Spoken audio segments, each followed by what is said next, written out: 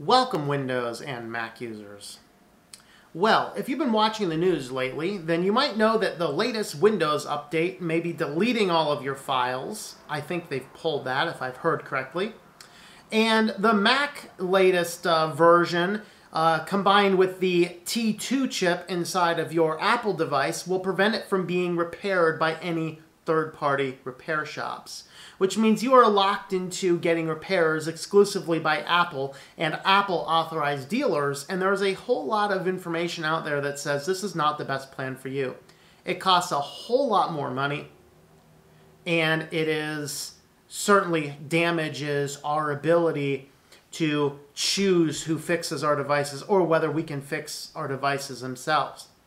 I've discussed in a little bit more depth about the Apple issue. The Windows issue I haven't discussed a whole lot, but if you look around, you'll find a lot of people talking about this.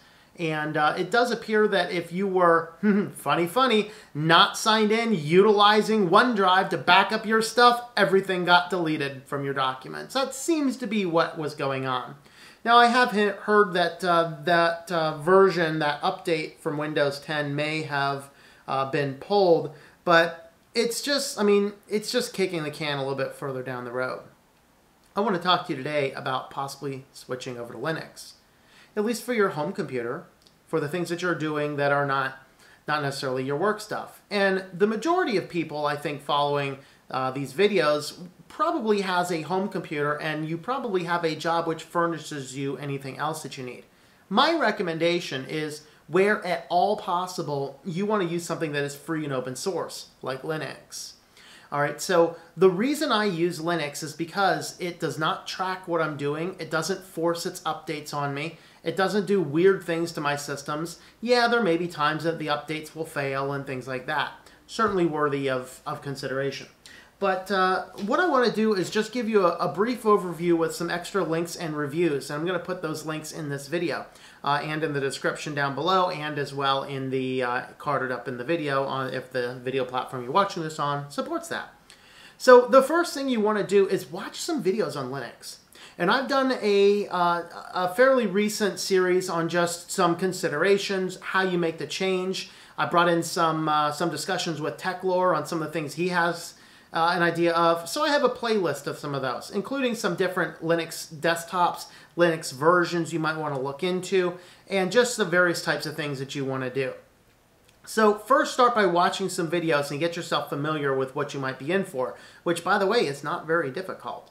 The second thing you want to do is make a backup of all your files. If you happen to have music, if you have photos, you have videos, you have documents, all that kind of stuff, just save it. Save it on an external drive somewhere, because your Linux distribution should be able to open up all of those without a problem. Make a backup of all of your files, and then start looking around at which Linux distribution you might want to use. Invest in yourself in some USB drives that are USB 3 drives. So these USB 3 drives, you can run an entire Linux operating system on this without impacting your current system, whether you are on Apple or whether you are on Windows. Now, of course, the latest T2 chip, so if you have a Mac, a 2017 or above Macintosh, the MacBook Pro, if you have those or some of the latest Apple hardware, you're going to need to go into Safe Boot and enable the ability to boot off of a USB drive. On Windows, you might need to do the same thing. Get into your BIOS and just make sure that the first thing that's going to boot is going to be a USB drive. This will enable you to boot off of the USB drive. Now, in some cases in Windows particularly, you may also have to disable Secure Boot. Don't worry about it. The Secure Boot is more of a gimmick to lock you into the Windows or the Mac OS than it is to have any form of security. That is as a general. So install Linux on a little external USB drive and start using it without damaging or replacing your other operating system first. Okay, because this is going to, if you fall in something you simply can't do on Linux, you'll fall back into your Windows or Mac system so that you can go ahead and get your task done. And then you can go back later and figure out how to do that on Linux when you can. And I promise you, nearly everything you do, you can probably get done on Linux with free and open source software. Very important thing to do. And so the last step is simply start using it. Start getting used to it. The first times you run the applications, the first time you're trying to do tasks, it is going to take you a little bit more time. Just remember the first time it was when you first used your operating system. Or if you were one of many people who started on Windows and moved to Mac, or started on Mac and used to Windows, remember how it took a little bit longer to get something done. The same thing's going to happen on Linux because it is a different operating system, but it is a good, strong, secure operating system which will enable you to get your tasks done without being a taskmaster to your overlords, Windows and Apple. Okay, and that is really the important, and that's the reason I do this channel, so that you have the ability to get in here and try out, test out different operating systems. Okay, keep that in mind. Now, of course, if you have a little bit more time, if you're like, man, I don't like what I'm doing, but I'm going to keep what I have right now, I encourage you to dabble with Linux. If you're in the longer transition, the first thing you might want to start doing is figure out how to use FOSS software, free and open source software, because a lot of the stuff that you'll find on Linux is also cross-platform. If you're using Sound Booth from Adobe, try and figure out how to do your stuff with Audacity instead. It's going to save you a lot of money in the long run. And frankly, I have Sound Booth and I have Audacity, and I prefer Audacity. I'm doing audiobook production on Audacity. I've done a lot of other things on Audacity. I'm doing podcasts on Audacity. I do some basic basic audio editing on Audacity, and it is cross-platform. What cross-platform means is the software is available, and you can keep your current system, keep your Windows, keep your Mac system, and then you can install that onto your system. And then you can get used to using it. And what happens if in 6 months' time you're used to using Audacity? Maybe you're using Kdenlive for video editing. Maybe you're learning how to use LibreOffice instead of Microsoft Office. You start using and looking for all of these free and open source alternatives. Look for those things, install them on your existing computer, and learn how to do them in your spare time. And then 6 months down the road, you can go, all I need to do is just switch to Linux. I'm using the same exact applications. Easy. Easy. And the great thing about Linux is there's a lot of different desktops. If you just really love the Windows look and you just want to stick with that look, that style, that feel, that workflow, Cinnamon, Mate, XFCE by default has that. If you just love the way the Mac operates, look for Pantheon, which is elementary OS. You're going to find Pantheon there. Look for GNOME or GNOME builds.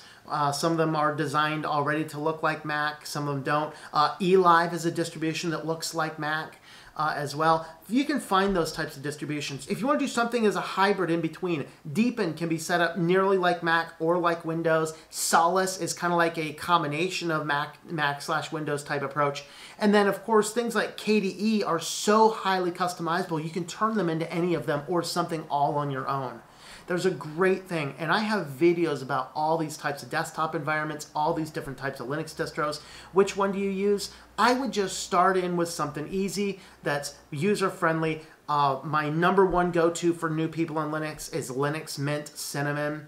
There's also two other varieties. You have XFCE and Mate, Linux Mint as well. Ubuntu has a lot of flavors. If you want to try out that Solus or that Deepin, go with Ubuntu. They have a Solus and a Deepin variety of those. The Ubuntu main one is set up on GNOME, so that's a little bit different. Their setup is a little bit different from Mac or from Windows, but it certainly is something refreshing if you're just looking for something different. It's a great option. Look at that. If you're more of a computer tech type of guy and you really want to dive in and learn all the more, OpenSUSE, Manjaro, and for those really want to dive in, Arch. But I would probably not do Arch as your first distribution. Get into it a little bit. OpenSUSE, Manjaro. Manjaro is basically Arch. It's just a lot easier to work with. So those are some of my tips and suggestions. So if Windows has been deleting your files, and if Mac has been preventing you from changing your speakers, consider making the switch to Linux. Have a look at the videos on this channel. Have a look at what I've linked in the description down below and what I have carded in the video as well. So thanks for coming along on this video.